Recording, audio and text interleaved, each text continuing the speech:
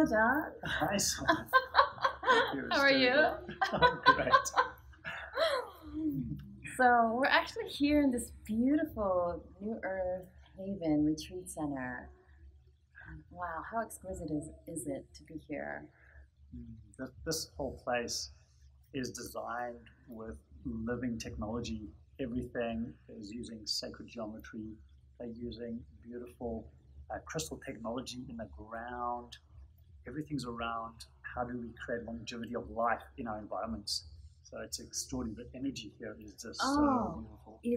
It's magnetic. It's a magnetic force, and there's so much healing, so much intention of healing, not only for the people that come through here and teach here and gather with community, but also the ground itself pulsates with so much life force, so much sacredness, so much intention in the architecture and the way that all the plants are placed. It's so feng shui. It's got so many elements of pure life force energy. So even stepping in here and even us sitting here and enjoying our conversation together about life and what we do and how we arrived here, I just sit here and I just feel amazed. Yeah, yeah. And I've just spent a whole bunch of time with you over the last week, which has been extraordinary.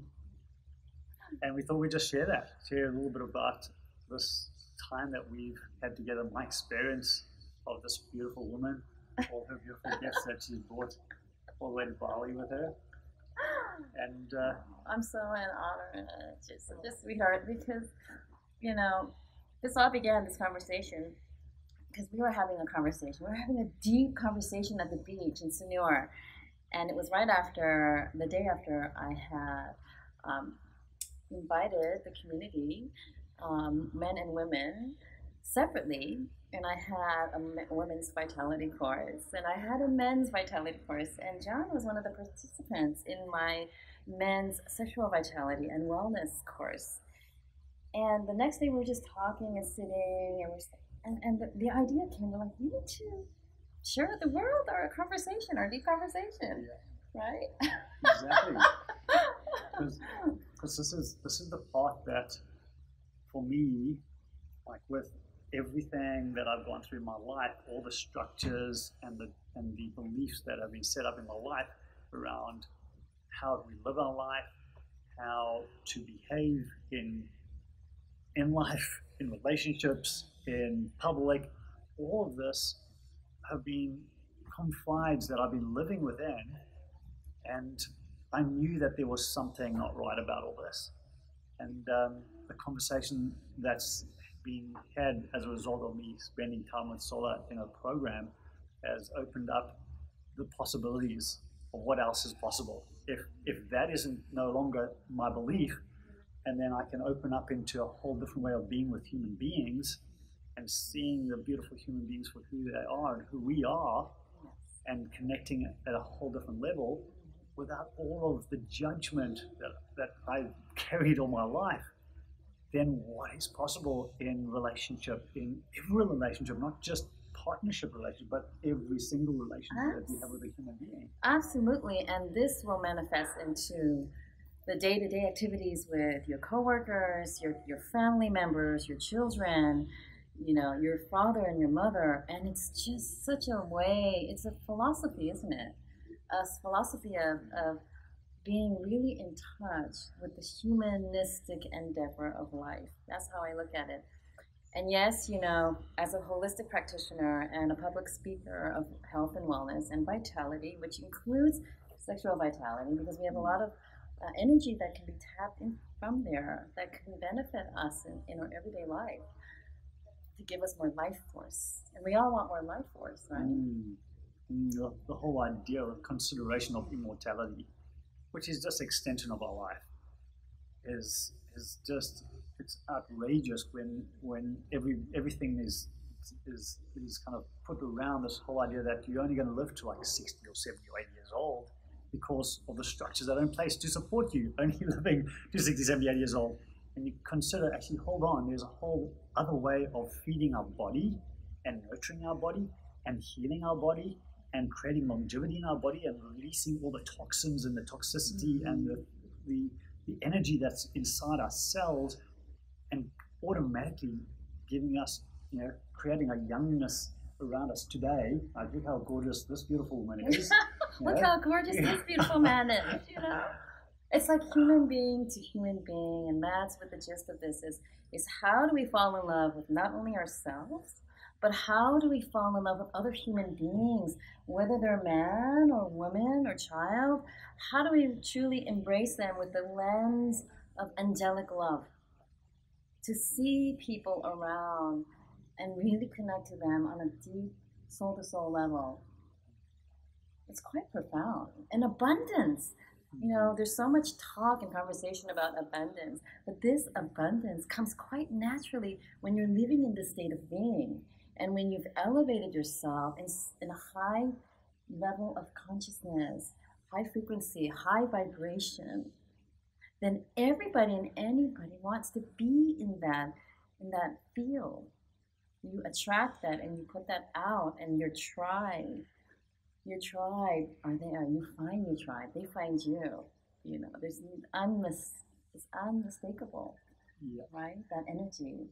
And of course, we're in Bali, which is all magnified, and the tribes are all here already. They've been showing up for ages, but there's tribes in every city of the world.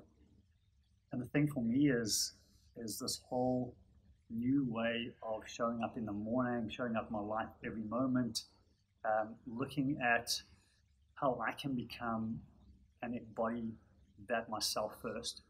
Because of course we can go out and conscious, or in our mind go, oh, this is my plan, I'm going to go out, I want to find these communities, but actually it's got nothing to do with that. It's actually a commitment to a journey that it's not an easy journey. It's not a comfortable journey. This is a journey of reaching in and delving into our deepest fears, into the dirt and the stuff under your nails, the stuff that you never want to dig up, and digging it up and actually releasing that and dealing with that. And that's a daily commitment. That's a moment by moment commitment. And when we're in that state of consciousness, in that state of meditational being every moment, and you're looking at everything going, oh my God, look at what is around us. Really looking at everything with like newness, like a child, like we were when we were children, the innocence and the beauty, how everything in a child's eyes seems wonderful and colorful and vibrant. And when you start to clean yourself out of physical toxins, mental toxins, energetic toxins, and even lineage toxins that gets passed on through generations and generations of suffering through our DNA system, it's quite profound. It's quite profound when you do sort of this internal housekeeping and you release all of this. And once all of this like cobweb is out, then you can truly, wow, when you sit with somebody, you're like, oh my gosh, I'm so happy to meet you.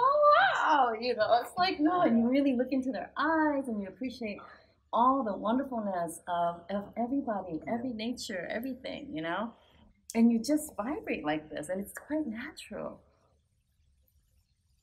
It's so profound that you now get an opportunity to see everybody for where they're at in their life, where they're at on this journey, because you can see it immediately when you look at them. You can feel their energy, you can see it in their eyes, you can see it in their connection, you can see it in their embrace, which is either a little embrace or it's a full body. No, it's a full melting embrace. Yeah. Always with a full melting embrace, like just really feeling the core of their essence, the core of their heart.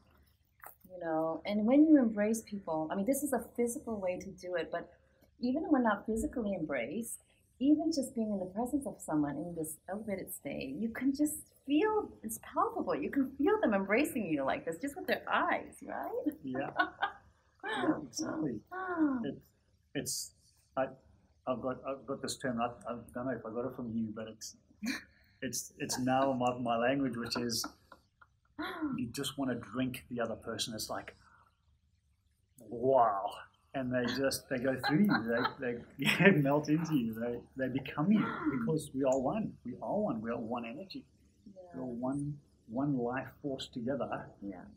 You hear that term oneness, quite a bit, The oneness has to do with everyone just being in tune with each other, really understanding, really seeing and feeling, and that sense of being heard, and really feeling like you've been heard and you've been felt, and you've been understood. And once that happens, you feel this oneness, and you can be anywhere in any surrounding, and you just, and everybody catches on. Everybody pretty much catches on to that feel. Right? Yeah. It becomes an infectious thing. What I love about living here, and I know that now that I've experienced this and I'm walking this walk and I'm doing my daily connection with this, I know that wherever I go in the world, this shows up. And it shows up not because I'm looking for it. It shows up because I am open for it to show up, and because I know that everything that's happening in my life is working for me, and everything is perfect in every way. So I'm looking for the perfection in everything. I'm looking for the perfection in every moment, in every person that I come in contact with. And when you come from that place, they open up. It's like the flower opening up and showing you its true self, its true colors. And that's only because you created that. It's not that you're looking for it or needing it. It has manifested quite naturally. Yeah. It has just manifested quite naturally. And when that happens, wow, you're just always in the state of gratitude. Gratitude that, I always feel like personally in my journey, if I'm going with the flow, like a water element, and you just accept things as they come without placing expectations. Because sometimes you place expectations on things and then you set yourself up for failure, right? So when you're just moving with the flow and, oh my gosh, this happened, wow, it was meant to be then, right? Yeah. Or this happens or that. Yeah. And you just embrace it rather than have like an agenda. Even arriving here, ever since I've arrived here in Bali, it's been like that. Every day has been an ebb and flow and a wonderful surprise, like a treasure. Every day I open up a treasure chest. Literally. I'm hearing you. It's the whole thing of us making meaning of things comes from us having the expectations and having, the education programs and stuff like that, or the programming in us that makes something right or wrong. And the moment we can just let go of all that, then everything's possible, and everything will show up again to support you. It's really beautiful when you get to this space, because that's when people like Solla shows up, and I'm sitting in a restaurant down in Sanua, and I'm having a beautiful day, and I'm just enjoying every moment of the day, and then people show up, and then I'm invited to catch up and connect with Solla, and I'm going, who's this beautiful person who's just walked in? And next thing I know, I'm doing a program that's elevating me to a whole different level of consciousness and state of being. And it wasn't because I was looking for it. It's because I'm living the commitment of being this way every day. And that's why we show up and we find each other. Yeah. Without having to work it out. There's nothing to work out. Absolutely. It's though, once all of this programming, conditioning, old belief systems and old patterning and how you grew up, how you were raised, and all the things that have been conditioned in your life, all of that is there. Of course, we all have that. And we've all had our levels of sufferances, growing up and having to be dealing with all of the things that are presented to us in our life. But the beauty of this is that there is hope. There's a big element of hope.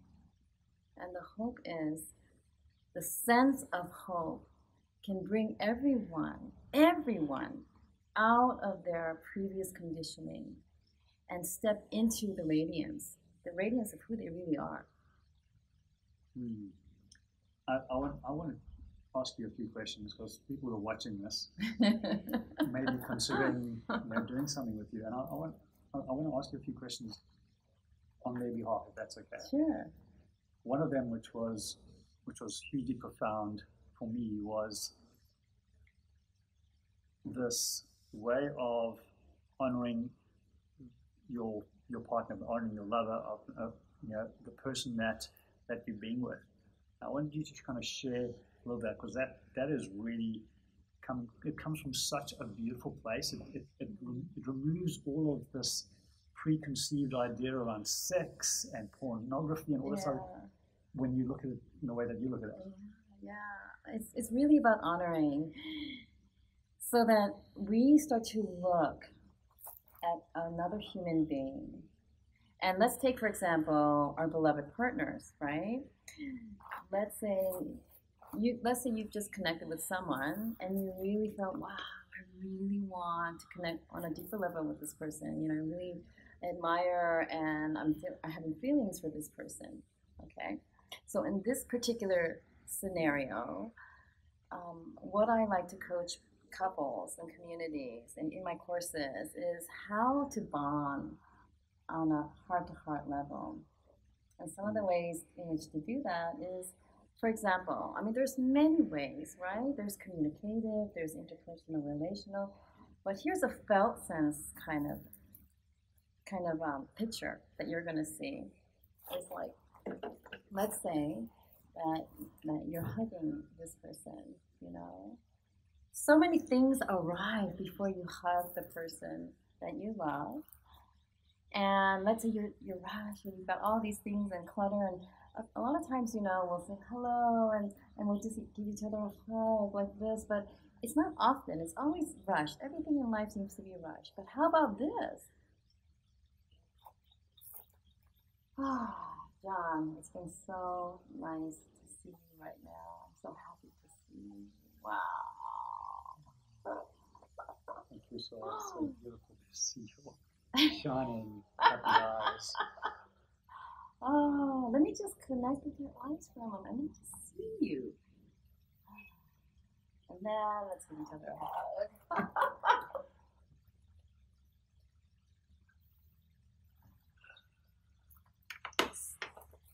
Right?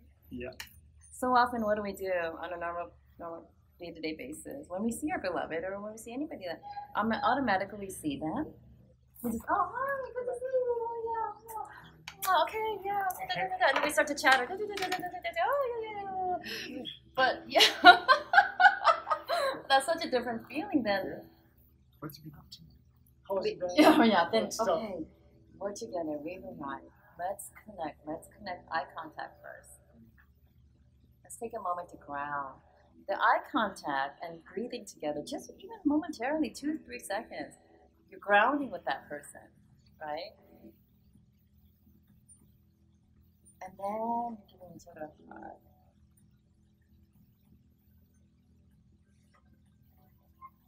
It makes all the difference in the world. That person just felt that you were there, and I felt also.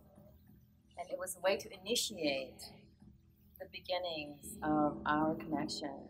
And it could be momentary connection, and it could be in passing, but still we took that time to initiate this beautiful grounding and connection.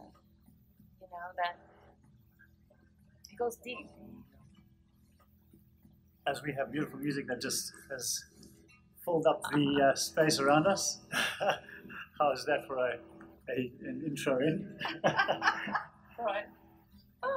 That's one of the small things out of just spending time with Solla that is changing the way that I see my connection with other human beings. There's so much more that she teaches and guides us on, grounding and in connecting and with Mother Nature. Just beautiful techniques in longevity that you may have been thinking about. You may have been going, wonder how this actually works. You may have read some books about it, and there's just an inkling of consideration that there's something else out there. What Solla does, it just kind of cracks that all open for you and gives you a whole deep dive into different areas on how we can really change the way that we live our life every day and energize that and create longevity and healing in every moment, in everything that we do. That's right. And it's a conscientious way of living, and it's a conscientious way. And I use the word conscientious instead of conscious because when you're conscientious, I feel like you take the time to really be in presence. Presence with your environment, presence with nature, presence with the five elements, presence with Mother Earth, and the universe, whatever you want to call it. It's really being present in your environment, and especially with another human being. It's so important. Every human being that people come into contact with should be felt with full presence. And yeah, it's a way of that's why I call it a humanistic endeavor. It's a humanistic endeavor. So thank you so much for sharing so beautifully. If anybody is considering this is a journey that I'm up for, it's something that I've been considering, there's a beautiful woman to be living with. Thank you so much.